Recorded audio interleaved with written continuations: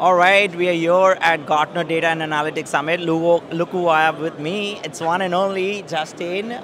Justin, it goes long back when we collaborated on many things. Obviously, I've known Starburst since such a long time, and you all are doing amazing back then, now, and I see the future to be very bright as well. Well, thank you. It's a pleasure to be here with you in person. In person, finally we get to meet, and I'm excited to obviously learn more about what's happening in this space, what's next for Starburst. But how about you introduce yourself, and you not like you're an unfamiliar face to the data and analytics space. Everyone knows you, but just a little bit about yourself, about a little about Starburst as well. What's new and happening there? Happy to. So I'm Justin Borgman, co-founder and CEO of Starburst.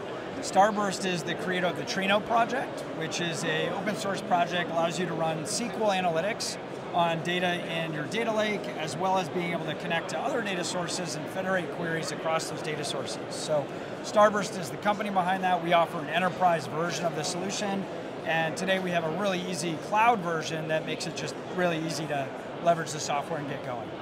This is fantastic. And I know you talk to a lot of data enterprise leaders as well out there, and I would love to know a little about, what common data fallacies or misconceptions do you see organizations struggle with, and even the leaders at a very huge level, I'm pretty sure they struggle with a lot of challenges too. Do you want to share any of those? Yeah, I think one of the biggest misconceptions still today is this idea that you have to centralize all of your data in a traditional enterprise data warehouse.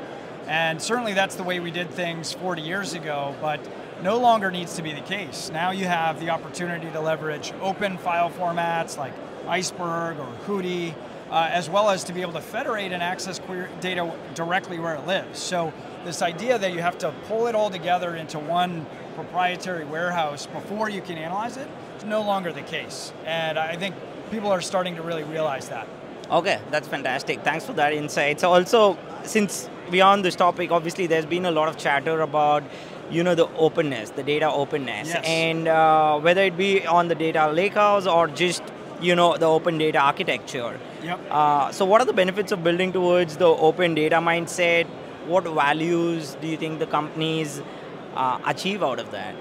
I think the biggest thing is people don't want to be locked into a proprietary platform. Right. I think that's the history of our industry is for 30 or 40 years.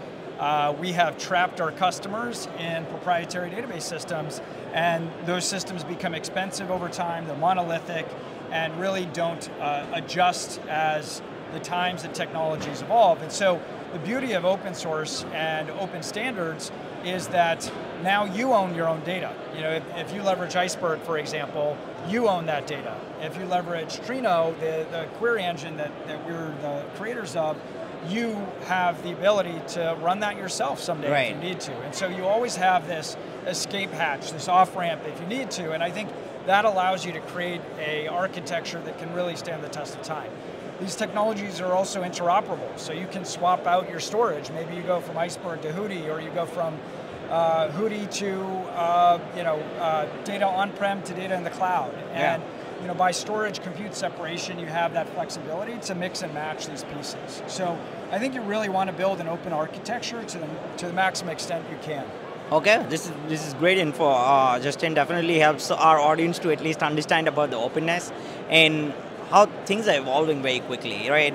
That also brings me to something around, I'm pretty sure the organizations out there would love to know a little about, what steps they can take if they're working with complex data, ecosystems that they can start to integrate openness and optionality within their existing data. I think one of the best places to start is with your data lake that you may already have. Again, I would pick an open file format. Maybe that's Parquet today, maybe it's Iceberg tomorrow, and then really start to develop your competency leveraging that lake as your warehouse, or lake house as people are calling it. Yeah. And then from there, you can start to branch into the other data sources that you have. It doesn't have to be all or nothing. I think that's another important thing to remember is you can go through your transformation in phases. And the beauty of federation and being able to access data anywhere is even if your ultimate goal is to go with a lake house in the cloud, you can do that in phases and still access the data that you have today. Yeah, exactly. That's a valid point there. Thanks for sharing that. Also, that brings me to something which is also about the future of data architecture, future of Starburst as well. Like I would love to know a little about that. How are you seeing space evolving? Because in the AI world, like I feel every day I get up with a new message around a new update in AI. But there are enterprises who are really looking to implement a lot in AI and invest in AI. So how are you looking at that? How are you looking at the AI strategy for enterprises as well? Yeah, I mean, I think the first thing is making sure you have your data strategy right.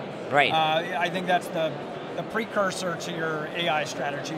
Your models are only going to be as good as the data you train them on, and so having access to all of the data in your enterprise is going to help you have the best models, the most accurate and differentiated AI that you can have. And I think that's where we're moving now as an industry, is how do I create proprietary advantage from a business perspective, leveraging the data that I already have, right? Yeah. ChatGPT is fun to play with, but that's trained on the internet and everybody has access to that, right? So how can you leverage your own proprietary data? And we want to be that kind of infrastructure layer that provides access for those AI projects that you put into play. It's fantastic.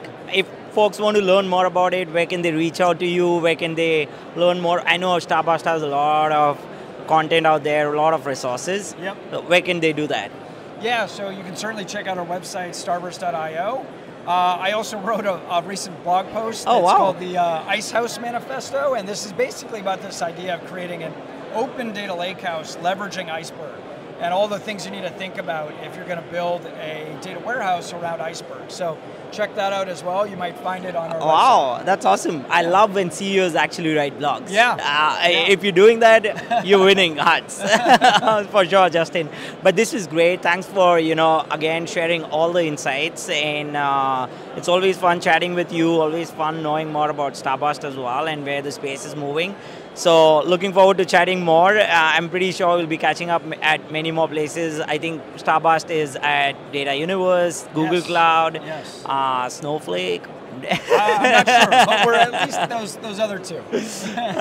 Just kidding. But love what you're doing, Justin, and thanks again for visiting the Robert Show. Sounds great. Awesome. Thanks. Thanks.